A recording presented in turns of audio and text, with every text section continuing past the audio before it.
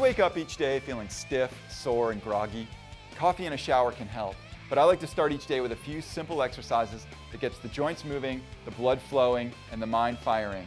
These include the basic bodyweight squat, the downward facing dog, the seated twist, and a lateral hip twist.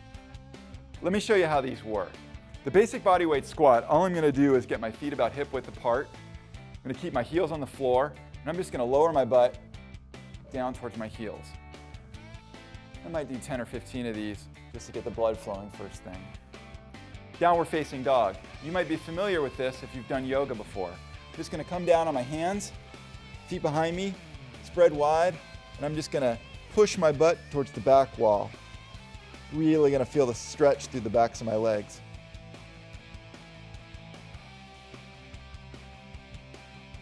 Okay, this next one's the seated twist. All I'm going to do here is come into a comfortable cross-legged position, put my hand on my opposite knee. I'm just going to twist around and look behind over my shoulder. I'm going to use this arm to pull me a little deeper into the stretch. I'm going to switch sides and do the same thing in this direction. It's really great for the lower back. This last one's called the lateral hip twist.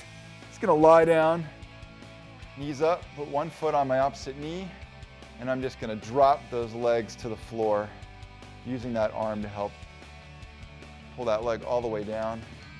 I'm going to do the same thing on the other side. It's a great one if you're a runner or a cyclist. Whether you're headed off to work or out for your next adventure, these exercises will make sure your day gets off to a great start.